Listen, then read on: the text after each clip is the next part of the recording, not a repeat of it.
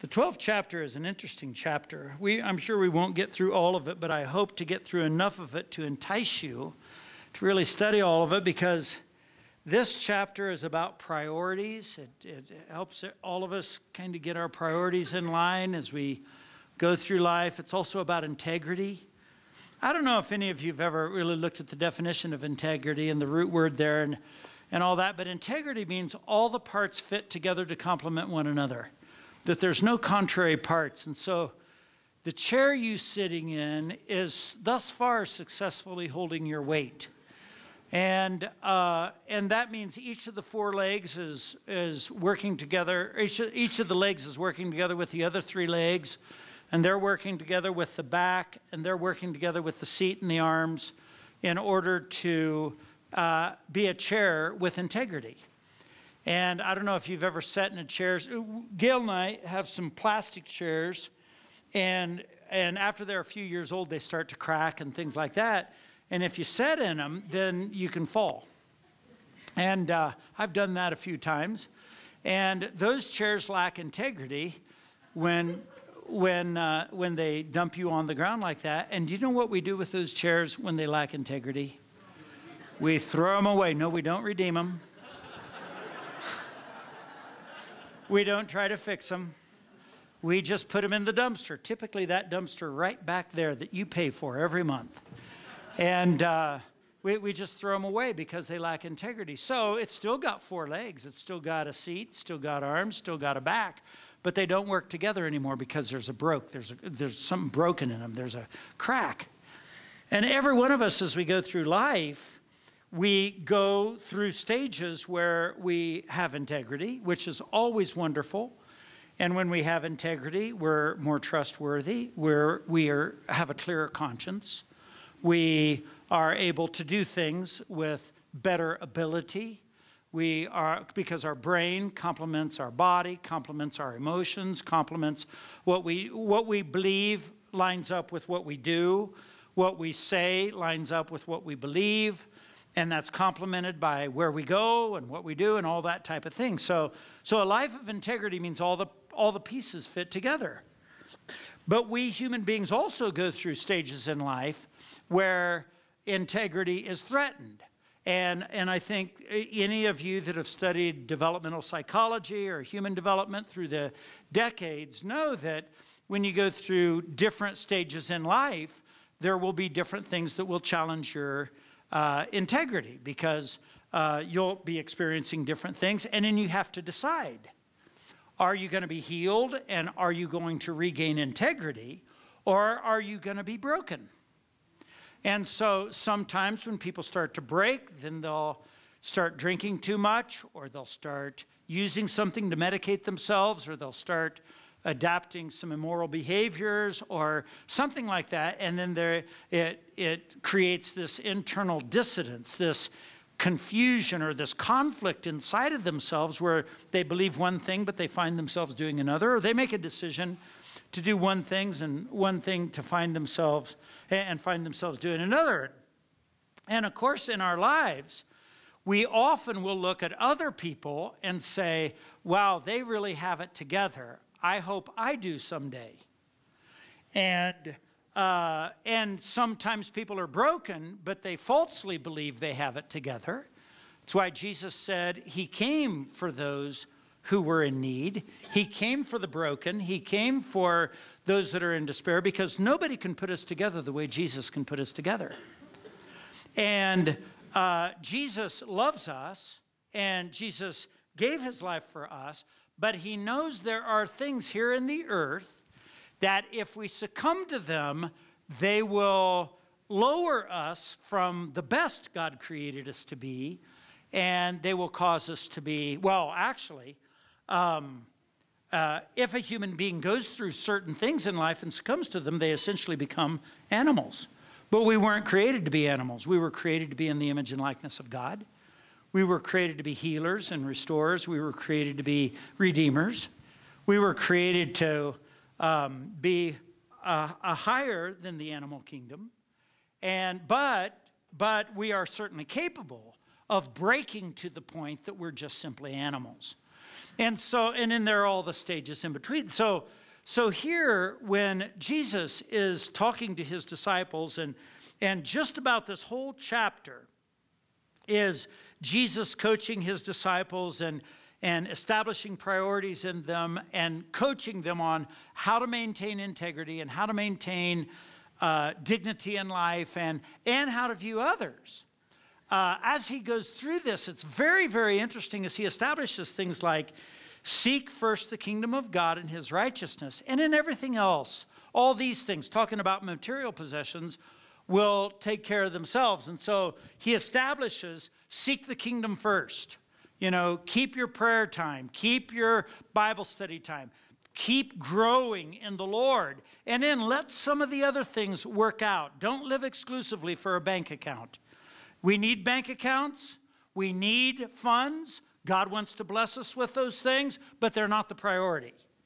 All right, there's something that has to be a higher priority. Otherwise, the love of money will create evil in us. And so money's important. He's not saying it's bad, but if you start to love it and make it a priority, it messes up your life and will ruin your integrity. All right, because every one of us have a desire to be better than we are, to grow in integrity, to grow in appropriate priorities. And if you'll think about it, as you're raising your kids, a lot of raising a child is teaching priorities. How to share a toy, because owning the toy isn't that big of a deal. And so how to share the toy with somebody else, or how to be kind to somebody else instead of being mean. And so it establishes a priority. Or how to protect a weaker person. I don't know if I've ever told you, but the first fist fight I ever had in my life was we were raised near an Amish community, and the Amish kids would go to school. There was a time when Indiana law required the Amish kids to start school. They would start that day. They wouldn't start in the kindergarten or first grade. They would start the day the law required them, and they would just go until the law didn't require them, and then they'd be gone. And the Amish girls always wore a long dress. They wore a bonnet. They were pacifists. They would not defend themselves. And so when I was in the 8th grade, there was a group of boys mocking one of the Amish girls, and so I got in a fight with them. They beat the tar out of me. But the girl got away. And that evening, there was a line of horse and buggies at our house where the Amish fathers were there thanking me for protecting their little girl. And so there's something about this thing about being able to protect somebody else. That's a higher priority than maybe protecting ourselves. That's why we love the police department. That's why we love those who serve in the military, because they do things not just for them. They do things for us so that we can gather together like this and worship in freedom and in peace. None of us are afraid right now.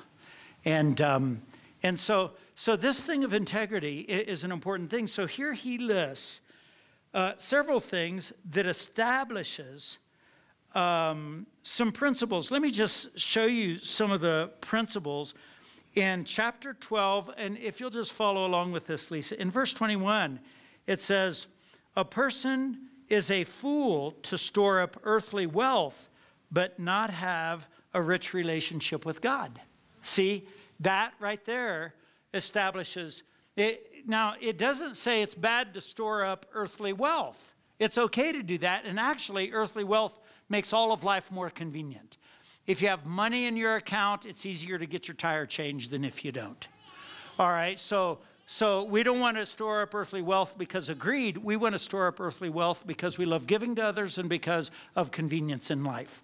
All right, but here it puts it in priority. It's a foolish thing to store up earthly wealth and not have a rich relationship with God. So we want to develop a rich relationship with God. That will establish integrity. It makes our parts work together. And it establishes priorities for us. If you go down to verse 31, here, this is what I referred to earlier. Here it says, seek the kingdom of God above all else. Now, do you need an education? Yes, because every one of us need to be skilled. All right. Do you need to learn to write and speak well? Yes, because every one of us are created to communicate. All right. do we need to do all kinds of things? Develop skills, develop relationships, enhance the relationships in our family and our church and our community? Yes, all those things are important, but nothing is more important than seeking the kingdom of God. See, and so it establishes priority, and once that priority is established, then all of our parts start to work together and we can have integrity. If we do things that harm the kingdom of God working in us, then it throws everything else off. And it causes there to be conflict and ultimately a lack of integrity. If you go all the way to verse 48, in verse 48, here, the last part of verse 48, it says here, when someone has been given much, much will be required in return. And when someone has been entrusted with much, even more will be required. So, here we understand this is a principle in all of life. So whether it's a corporation or whether it's politics or media or church, if you've been given much, much more is required of you. So we need to increase our competence and increase our integrity. And like all of you know that a political official is under more scrutiny than, let's say, a journalist. All right? And all of you know that, hey, stop it. Okay? And all of you know that a man working in our community in a menial job is not under near the scrutiny that the mayor would be. All right? And so that's a principle that works in life. So you may say, I would like to have a more powerful position so that we know the principle is we'll develop integrity with small things. As we're faithful in the small things, then we can be competent with larger things.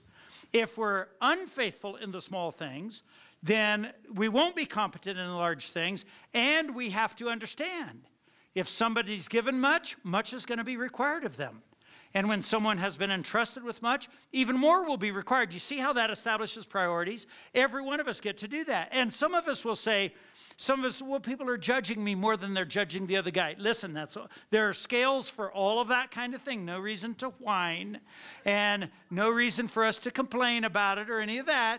It's just a reality. It's the way things are going to work. And so this chapter is full of universal principles that help every one of us grow in integrity, and so our parts work together for the whole. So we do what we believe, we say what we believe, we live what we believe, and in the areas that lack integrity, then we can catch it and prioritize so we get the pieces so they work together. And all of you know in the design of that chair, if the legs on the chair were the wrong lengths, so you had 4 different lengths of legs on that chair, you wouldn't be as comfortable as you are right now. All right? Or if the seat was made of something different than it is, you would, especially those of you with no bottom, you wouldn't be as comfortable as you are right now. All right? But there's padding there on the back, on the seat. There are arms. There are things that work together to give you comfort. And that's the exact same way our lives are. There are things that work together to make it work as a whole. Every organization needs to have integrity in order to be efficient. Every one of our families needs to have integrity in order to be efficient. Our church has to have integrity this morning. Aaron taught the class. It was beautiful. All right, Mr. Charles made sure the refreshments were up there. And so Mr. Charles did his part. Aaron did his part. A whole bunch of you came to the class. Everybody did their part. Right now there are classes going on for our little kids. People are doing their part. So we can all be without our children and living in peace right now. Okay, so it's a wonderful thing when the church operates with integrity, each part doing its own, so we can all function normally. Okay, so he starts off by talking about how his disciples view religious leaders. And he assures them that they don't need to gripe about the hypocrisy amongst religious leaders. Now, let me talk just one moment about hypocrisy. None of us want to have hypocrisy. But I have become convinced the older I get that everybody's a hypocrite to one degree or another. Because I've learned librarians, lots of them, like movies more than books.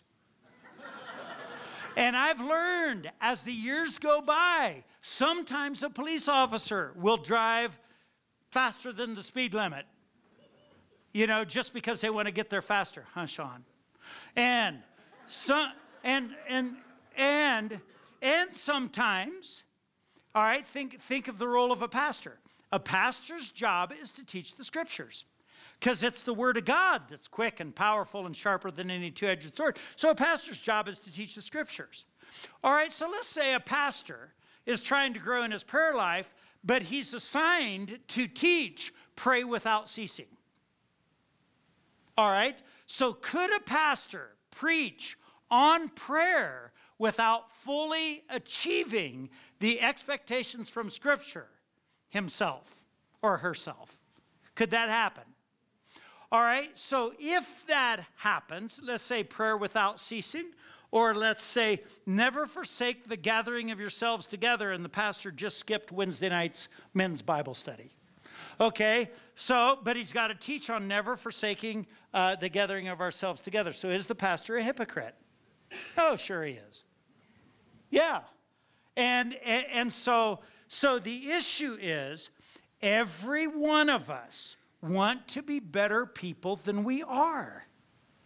Sometimes a chemistry teacher has to restudy the material to get the material down and correct. And as they're teaching it, it's just dawning on them, or they're in the process of figuring out the material themselves. All right, so every one of us are in this process. But here's what the Lord says to the disciples about this. When the Lord's speaking to the disciples in the introductory paragraph, it says, beware of the yeast of the Pharisees, their hypocrisy. In other words, we should never embrace hypocrisy. We should be honest. We should tell the truth. And please understand, I say this knowing the good and the bad side of this lesson. All right, here it says, beware of the yeast of the Pharisees, their hypocrisy. The time is coming when everything that is covered up will be revealed, and all that is secret will be made known to all. Now, here's what I suspect was going on. The disciples, as you know, were common people, and there were great religious leaders of the day. But as you know, the common people very often know what really goes on. So in public, they make great prayers, but they may know they don't really have a prayer life. Or in public, they give to the poor, but they know they really don't, the common people know they really don't have a concern for the poor. Or in public, they do a show of godliness, but the common people know in private they don't really have a heart of godliness. And here Jesus is saying there's no such thing as a secret. Don't be disturbed by the fact that you know the behind is. Now I'm speaking to you conspiracy theorists. Don't be concerned that you think you know the story behind the story, because in the end, everything will be laid bare. So don't work yourself up, and don't put yourself in a position where you're concerned about the hypocrisy of the scribes or the Pharisees or the leaders at the temple, because everything's going to be laid bare. And so the phrase I use for this is just simply, there is no such thing as a secret. Those of you that have lived as long as I have, you know the very best headlines were someone else's secret. The lead story in the evening news is typically something that somebody else expected to keep secret. And so I think it's a good thing in our lives just to kind of have the model of, if I expect to keep it secret, I probably shouldn't do it. Or if I expect nobody else to find out about it, I probably shouldn't go there. And so if every one of us start to think that way, then we develop more integrity. Now, no doubt about it, every one of us have kept secrets. And there's no doubt about it, every one of us have done things that we count on nobody else ever finding out. Well, we can say corporately, how did that work out for us? What could possibly go wrong? And so here I think Jesus is saying, live your life as if there's no such thing as a secret. He might be saying there is no such thing as a secret. And so if that is the case, then that might have something to do with how we drive our car. That might have something to do with what we do with our money. That might have something to do with what we do with our time. That might have something to do with what we do in our prayer closet or what we do in our relationships. See, if we just develop the thing, and listen, here's one of these things where we have privacy, but at the same time, you know, we have this scripture here that says, with absolute clarity, the time is coming when everything that is covered up will be revealed, and all that is secret will be made known to all. Whatever you have said in the dark will be heard in the light. Isn't this encouraging scripture? This is the type of scripture we all should memorize, huh? Okay? Whatever you have said in the dark. So in other words, as soon as we say, okay, now I need to tell you something, but this needs to be 100% confidential. All right? As soon as and by the way, I did that Wednesday night in the men's meeting. I said, okay, guys, we need to talk about this, but it's got to be 100% confidential. And I was thinking on the inside, that isn't going to work out too well. Okay? And so we need to have that. And no doubt about it, there needs to be confidential things that go on between a husband and a wife. There need to be confidential things that go on in a family setting or maybe in a church business meeting when they're working on how to get some money to a poor family or how to help somebody pay a bill or whatever. You don't want to broadcast those types of things. But here this is saying, keep integrity. It says, and what you have whispered, here he really develops it. Whatever you have said in the dark will be heard in the light, and what you have whispered behind closed doors will be shouted from the housetops for all to hear. That means it's going to be in the newspaper. All right, so everybody, here Jesus is starting off. Now, get the context. The context is Jesus is talking to his disciples, and they're talking about the Pharisees. And so the subject is the Pharisees. And what he's saying is what they're keeping secret isn't going to stay secret. And the way they're being deceptive, they're not going to get away with it. So he's saying, don't worry about it.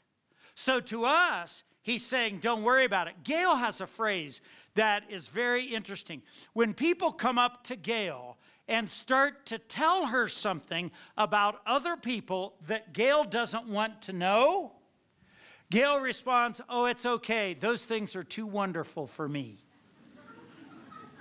She gets that from David. David said that. These things are too wonderful for me. So in other words, she doesn't need to know the negative material about anybody else. Does that make sense?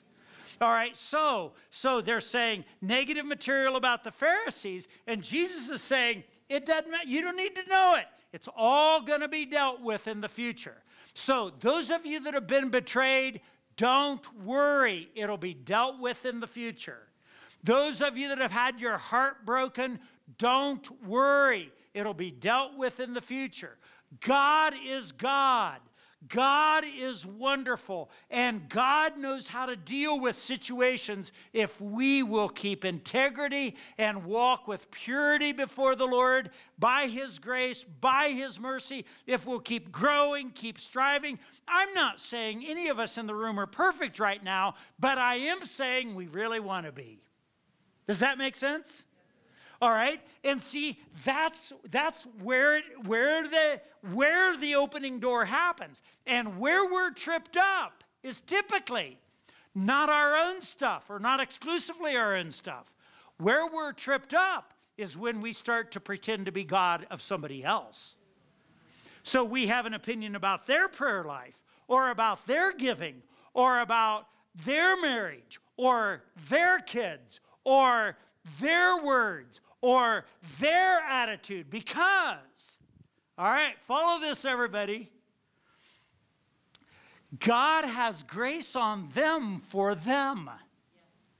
Just like God has grace on you for you. And God has grace in me for me. And I know you intercessors, I've kind of worn you out. But God has grace on me for me. So as He's progressively growing me in prayer, sanctification, prayer and fasting, power, miracles, all those types of things, He has grace on me for me. But if you start judging me, you're on your own. Because He doesn't have grace on you for me. But He will have grace on you for you. Does that make sense? Is this making sense? Or am I just confusing people?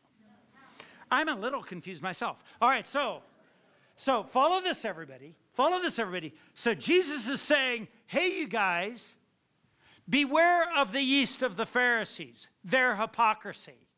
Then He says, God's going to take care of it. There's no such thing as a secret. So the things you've heard about, doesn't matter if they're true or not. God's going to take care of it. There's no such thing as a secret. You hear it? See, this is very interesting. Isn't this interesting? Jack, where are you? Do you think this is interesting? Very interesting. Yes, I love you, Jack. Okay, so follow this. This is his introduction to this to an entire chapter on priorities here. It's his introduction to say that's going to go on. Now, where are the exceptions with that? The exceptions are in chain of command. All right. So if you're a mom and a dad over a family, you need to know some of the things about what goes on with the kids. All right. If you're a commanding officer, you need to know what's going on amongst those under your command because you have a responsibility for them. If you are the owner of a business, you need to know about employees. All right, right now we've got people teaching in there and we've got people teaching up there. I'm the senior pastor. I get to make a judgment on those people. All right, because there are certain people that are never going to be in that nursery, I guarantee. All right, and there are other people that are never going to be up there in the children's church. I get to make that decision. That's a responsibility of mine because of chain of command. It's not because I'm superior. It's because of the position. Does that make sense? All right, and somebody processed the offering today. The offering that you gave a few minutes ago. I guarantee you that was not a person that just got out of prison last week and came and volunteered to process the offering for us. Yeah, right. All right, so, no, we have them teaching nursery. So, see, you realize how appalling that is. All right, so there is a place for judgment. You work at Integrity Bank, you look at bank records, and you have to be able to make judgments about those numbers. All right, but I don't. See, so the customers that Christy has to deal with, there's no reason for me to have an opinion about it. So I would say, those things are too wonderful for me. But Christy needs to make a decision about those things. All right, so think about your chain of command. You have families. And you may be in a position of chain of command in your family, or you may be position of chain of command. The mayor down here, John Suthers, he's got to have an opinion about certain things that I don't have to have an opinion about. I do not care about storm water drainage. It's just too wonderful for me. All right? But I do want John Suthers and the city council to be all up in a tizzy about all that kind of thing because I don't want this building to flood. Do you? No. All right? So you see how this works? You see what Jesus is doing here? Jesus is starting this off. Then he starts off with, dear friends, don't be afraid. This is verse 4, Lisa. Dear friends, don't be afraid of those who want to kill your body. They can't do any more to you after that. Now, let me talk about this just a little bit. What? Did I read it right? Or are you guys just talking? Okay. All right. Dear friends, don't be afraid of those who want to kill your body. They cannot do any more to you after that. Leave this up here just a little bit, Lisa, if you wouldn't mind, please. Now, everybody, this right here is fundamental to integrity.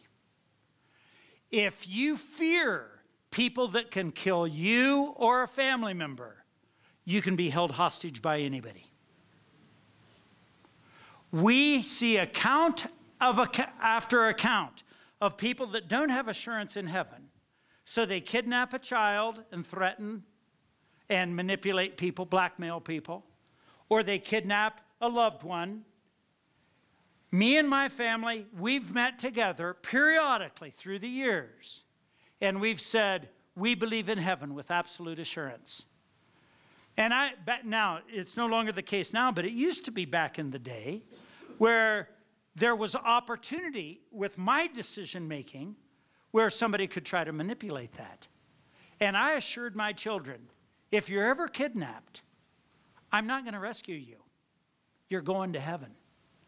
Because I'm not going to influence people this way or that way now I'll try to save you, but I'm not going to be manipulated because we believe in heaven. We're going to heaven.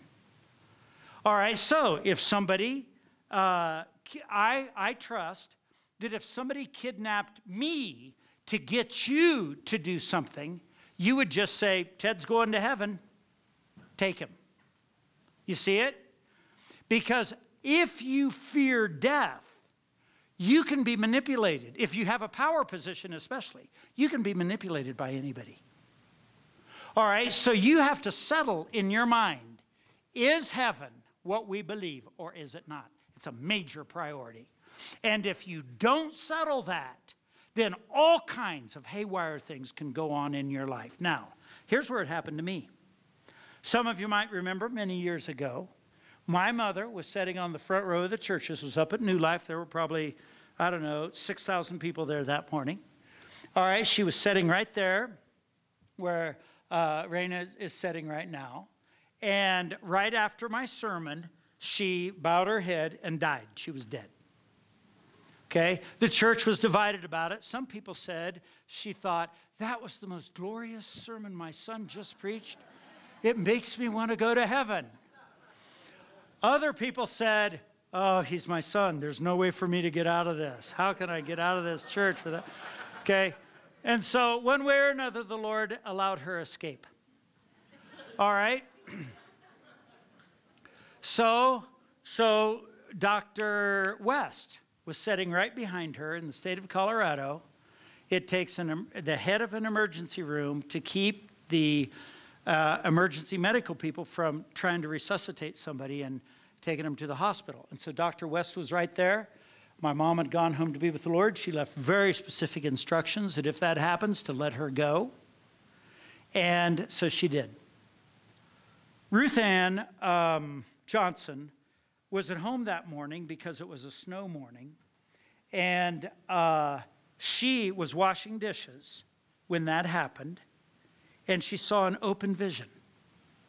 She saw the exact scene that was there. She saw everybody that was around accurately. And she saw a staircase descend in front of Mom.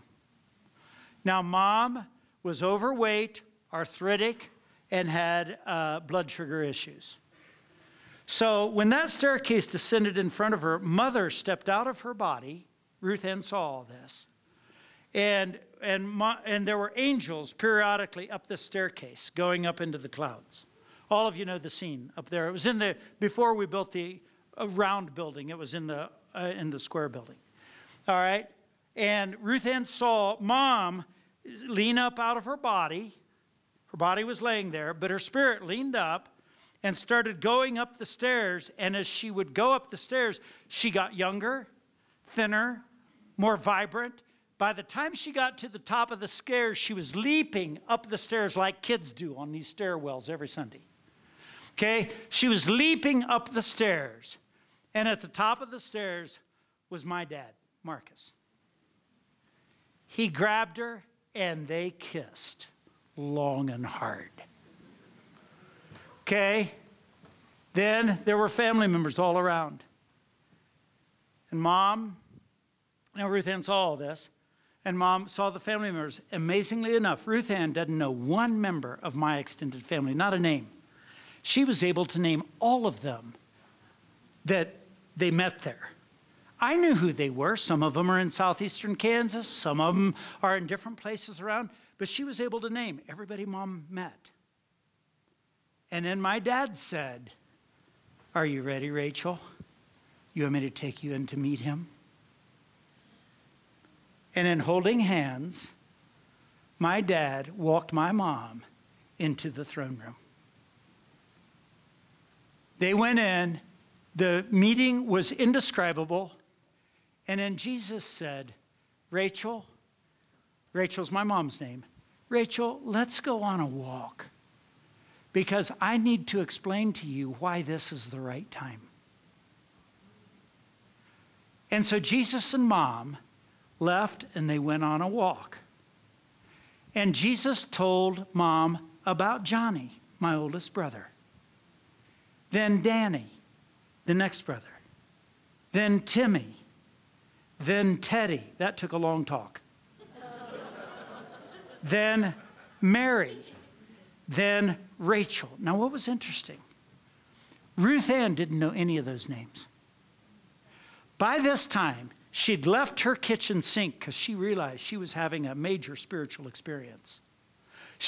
But she hadn't heard Mom and Dad at church. She was just seeing this. All right, so she sat down at the kitchen table and started to take notes. So she took notes on what Jesus said to Mom about Johnny and why it was important for Mom to go to heaven right then. And about Danny, and about Timmy, and about Teddy, and about Mary Lois, and about Rachel Ann. She took notes on all this. While she was taking notes on this subject, the phone rang. And a lady from the church said, "You maybe ought to run up here. Rachel Haggard died at the end of church today, and she's still here in the auditorium. Gail and Ted and the family members are gathering." Okay, now everybody. When the funeral happened for Mom, some of you were there. 1,500 people were there. And Ruth Ann, for the first time in her life, saw my siblings, met my siblings. And she took them aside one at a time and told them what Jesus told Mom. Okay, after that, I went home. That's when we lived up on Wrangler's Way. You remember? We were living up by you guys. You were, what were you, in high school then? Huh? You were in college? We were living up by the Selvix. It was awesome. Selvix protected our house. They'd shoot at it from time to time. Okay. So I went home, and it was after the funeral, after all that. And I just sat down on my bed. I don't know if you've ever lost a loved one, but it doesn't matter how old you are. When you lose your mom and your dad, it impacts you. And what it did in me is it made me feel insecure, because I'd always had the prayers of my mother. So I was feeling insecure, feeling sad, and I sat down on my bed in our house on Wrangler's Way, and I was just sitting there crying. And the Holy Spirit came on me. And the Holy Spirit said, "If you'll lay back on your bed and fall asleep, I will show you something, and you will never grieve your mother's death again. But I can't let you remember it." I laid back on my bed, fell asleep, and I woke up, and I have never grieved my mother's death since, because I saw something. I received a spiritual assurance of heaven, of eternal life, of the reality of eternal life in heaven, of the reality of Jesus' assurance. I received such a confidence in whatever happened during that time. And I'll tell you what, it's weird because not only have I never grieved my mother's homegoing since, I've never grieved the homegoing of any believer. And I have to be very careful doing funerals because it's disrespectful. Because I'm actually kind of happy about it. Because in my mind, I cannot make going to heaven sad. I can't do it. And sometimes when I'm trying to explain, sometimes I'll start to explain heaven, and I start to explain things that I don't know how I know. Because it's buried somewhere in my spirit or my subconscious mind or whatever. But there is something there, everybody, that I know, that I know, that I know, that this earth is just a pilgrim's journey. And there is a home that is so much better than this, that the Lord has prepared for me and for you. And for us to pretend that this is the most important series of events in our lives is lunacy, because heaven is so real. And everybody, listen. If someone kidnapped me and said, "We're going to kill you," I would say, "Come on with that."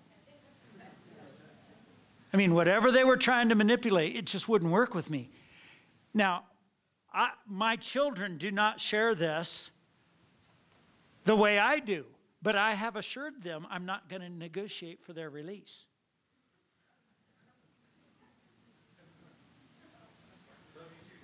Yeah, love you too, Dad.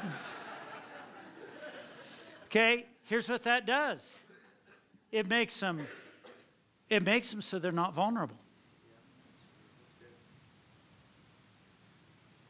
Now, if it really happened, I don't know. But, because, you know, let's see, Sam, what's the phrase? The best plans never survive initial engagement. Close? Close enough for a non-Air Force guy. See here when he says, don't be afraid of those who want to kill your body. Now, everybody wear your safety belts afterward. Everybody, you know, because you do have people here on the earth you need to take care of. Your lives are important here. But don't you be afraid of those that are going to try to threaten you maybe. They can't do any more to you after that. And Jesus' reward is great. Okay, we have covered the first 4 verses. But I'll tell you something, everybody. This chapter is awesome. So take it and eat this chapter up. Because if you'll take this chapter and establish these priorities in you, oh my gosh, you can lower your meds. You can sleep through the night. There'll be all kinds of wonderful opportunities for every one of us as we establish these priorities in our hearts. Let's all stand. Oh, I didn't even get to the part where how much he values you and treasures you and wants to provide for you and take care of you. And this chapter is just wonderful, all right? Bow your heads and close your eyes. How many of you would say, yeah, I've been living too much for this world, and I repent. Just lift your hand up and say, I've been living too much for this world, and I repent. I'm not going to live for money. I'm not going to live for these worldly things. I commit my life to Christ. I commit my life to his kingdom.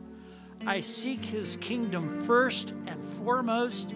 And there's coming a day when that ladder will come my way and my loved ones will meet me in glory to take me to the throne room. And I am not going to let a bank account or personal pride or the avoidance of pain or any of that block my receiving of what Christ has done in his love for me.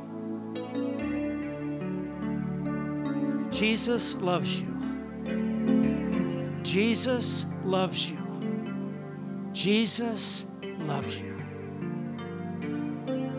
Heavenly Father, in the name of Jesus, you see these hands all over this room where these people are saying, along with me, we're surrounded by every kind of temptation, but we want to be people of integrity. We want to be people of the kingdom. We want to be people of life.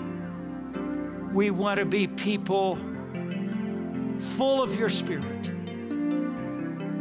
We don't want to waver to the right or the left. We want to be like the chairs we've been sitting in. We want to be people where all the pieces work together so we can be everything you want us to be. We love the purpose you've given us. We love the independence you've given us. We love the freedom you've given us. Now work it deep into us, Holy Spirit. We love you. We love you. We love you. In Jesus' name. And everybody says, amen. Enjoy your Independence Day, everybody. The Lord Jesus bless you richly.